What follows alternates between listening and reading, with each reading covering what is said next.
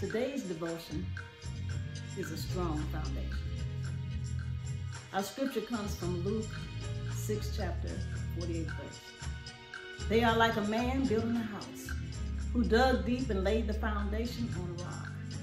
When a flood came, the torrent struck that house but could not shake it because it was well built. Our scripture speaks to a moment when Jesus was confronting the hearers of his word. He distinguished between those who could hear the word and those who were acting upon his words. Many crowds would gather whenever Jesus spoke. They would pack the mountainsides or the shorelines.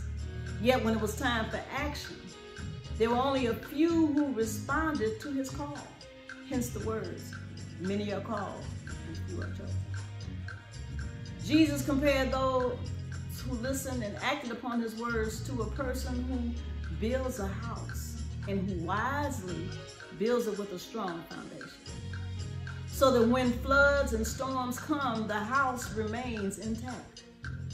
I point out in the scripture that it does not say if the storms come, but rather than when they come.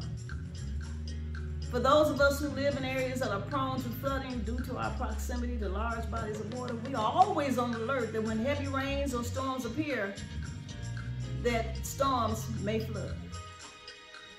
Major storms like Katrina and Sandy and Harvey garner national attention, but any significant rainfall can disrupt your life if you live in areas prone to flooding. So it's not necessarily if, it's when.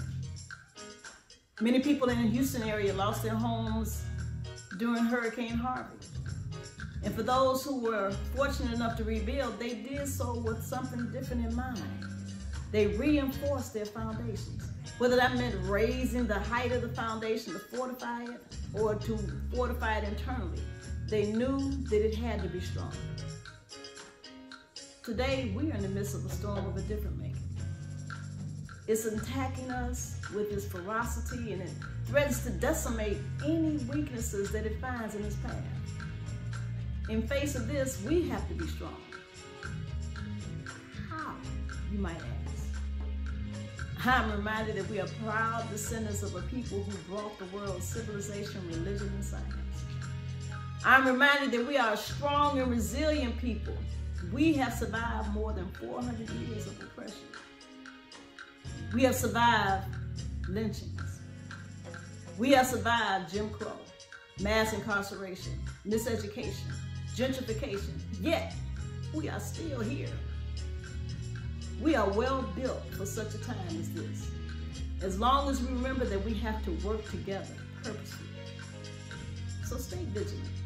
Follow the guidelines designed to help us keep healthy. Make sure you're eating healthy and not just binging out in front of your devices. Check on one another. Rise each day and smile that we have been given yet another opportunity to prosper. Brothers and sisters, we are part of a strong foundation. Let's make it stronger.